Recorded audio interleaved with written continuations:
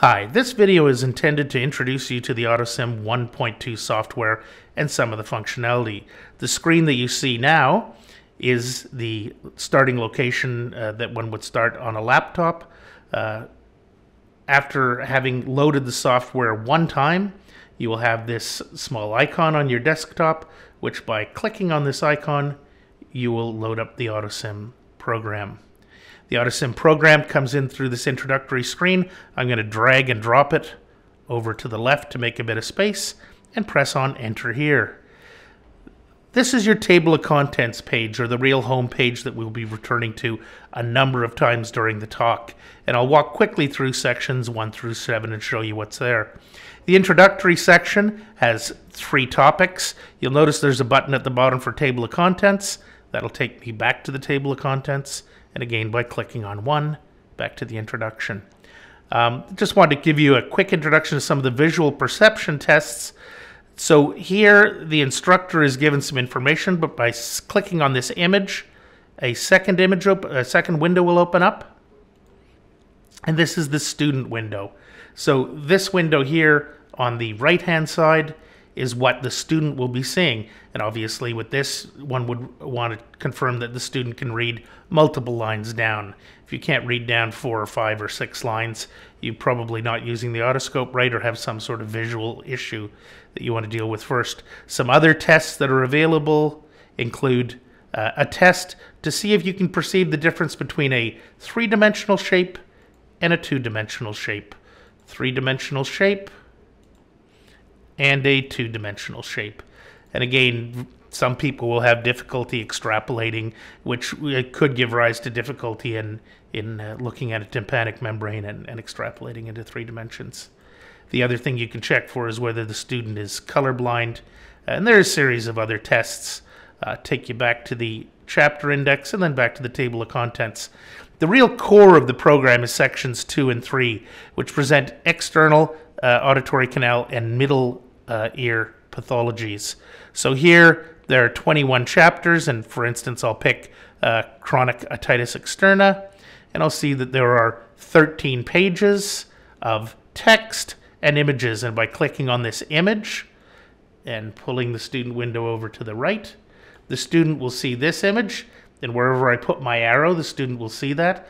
I can also highlight things by clicking, for instance, on this box here. I then have a drawing tool that allows me to highlight different areas I might want the student to look at. There's alternatively another box with circle in it that allows you to highlight in a different fashion where you might want the student to look. So these drawing tools are useful for highlighting different features to the student, and by right-clicking I can remove the markups. I can also remove the markups by just changing page. So for instance, in this otitis externa, there are 13 different pages, each of which will have different images and or histology slides that one can present to the student via the OtoSim unit. Once again, off on the right, what the student sees, off on the left, what the instructor sees. As you see, when I get to the 13th page and continue forward, it takes me back to the index. I could also now get back to the table of contents by pressing on the bottom bar.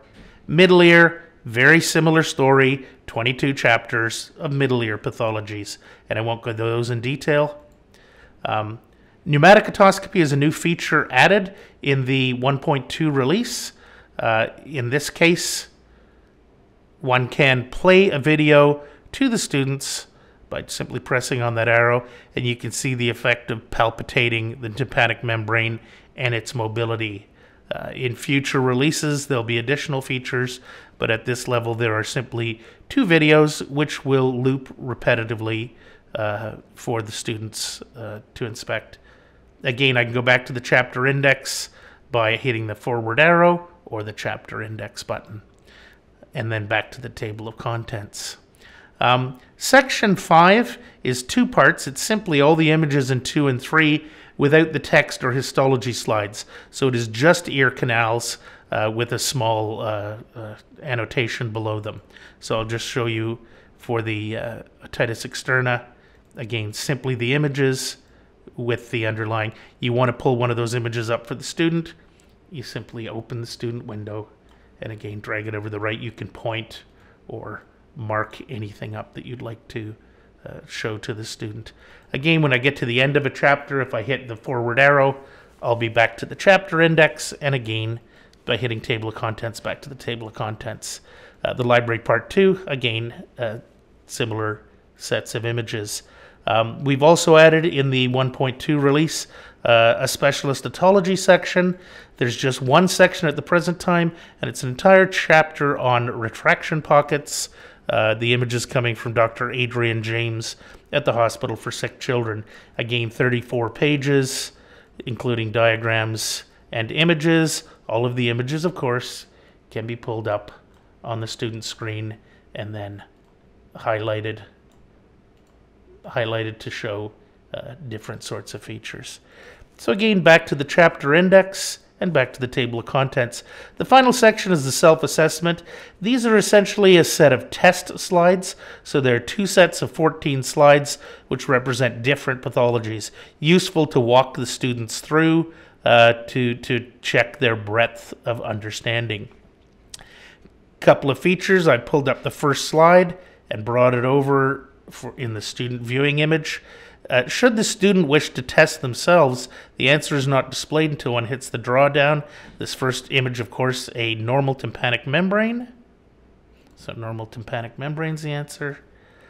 The second one, otitis externa. The third one, a big chunk of cerumen. And again, by moving in the student field, you can bring things to the student's attention via the OtoSim units. And again, there's another set of a number of images, including here aspergillus, foreign bodies, sand and pebbles from the beach, and various other pathologies. And by hitting on the 14th image, I'm back to the chapter index, and by table of contents, back to the table of contents. So that gives you a bit of a review of the different sections in the 1.2 release of the OtoSim software. There will be ongoing releases adding content, as well as different locked down sets of images and curriculum suggestions. Please feel free to get back to us with any questions or comments at www.autosim.com. Thank you.